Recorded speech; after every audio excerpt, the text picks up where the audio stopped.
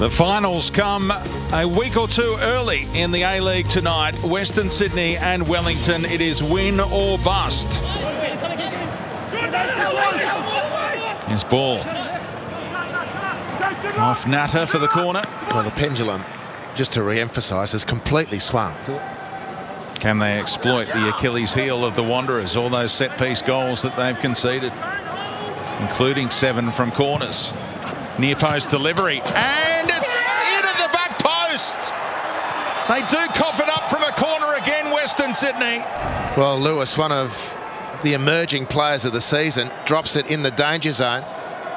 Payne with the header, relatively unchallenged, inside the 6-yard box. And the Wanderers can't get it clear from there. Bacchus trying to use Russell. Delivery not bad, but it pings out off Kamau. Thought Tim Payne. So the corner's been given. I think Bruce Kamau was walking away for a goal kick too.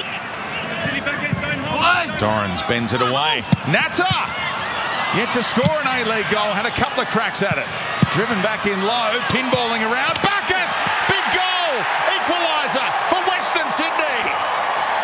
Hang on a minute. Late flag. It may not stand. Don't think so yet.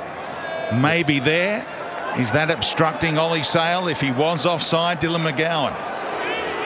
And Kurt Ams being instructed by the VAR tonight, Chris Griffiths-Jones, that the goal will stand. And we are 1-1. And that's the result that neither of these teams want tonight, a draw. But it's game on again. Lewis just got there ahead of Aquilina, who was held up briefly by the body contact with ball. Natta under pressure from Wayne, and Wellington get the corner. It's a good chase by Wayne. The most dangerous zone if you're a Wanderer. Ball poked it home at the back post last time. Lewis into a great spot, and Hamed this time. Tomer Hamed in goal-scoring form. 9 in 12 now, and the Wanderers have no answer to the set-piece dilemma. They are so vulnerable when they give up those corners. I can't head the ball for them. That's 2 easy goals we've given away in a game which has been very, very close. Thanks for your time. Okay. Here comes Sotirio, and a great save, an important save by Daniel Margush to keep it at 2-1. What a chance. It's a great chance for Wellington right at the start of the second half.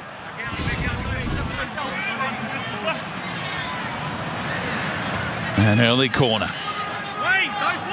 As Carl Robinson's comments been heated, nearly for Tim Payne, who's never scored an A-League goal. That's how vulnerable they are. They're giving Payne some looks at it. Wow. Stephen Taylor, the nuisance factor, right in front of Margush. That time Natta headed, driven back in, and Margush has to be on guard again to deny Devlin. Another spectacular strike.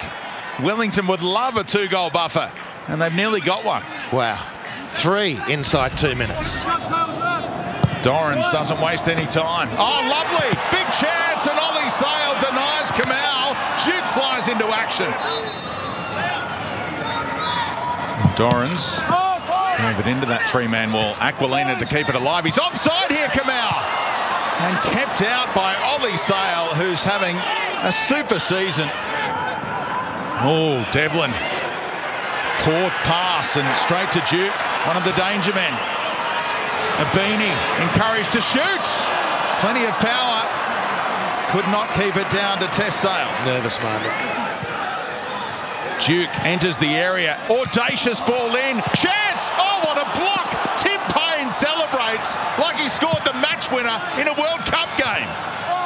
The double fist pump after blocking the point-blank range effort from Tate Russell. This season has just frittered away. It'll be 9 points out of 33. That never gets you into the business end at the end of a campaign. Wins so hard to come from by 2 in the last 11 games for Western Sydney. And this might just about wrap it up for Wellington. A free kick in the attacking third. Wellington is still alive. Ufuk Tale's side, magnificent here on enemy territory. Fantastic win here as they capitalised on the Wanderers' deficiencies defending corners. Full time at Bankwest, it's Wellington 2, Western Sydney 1.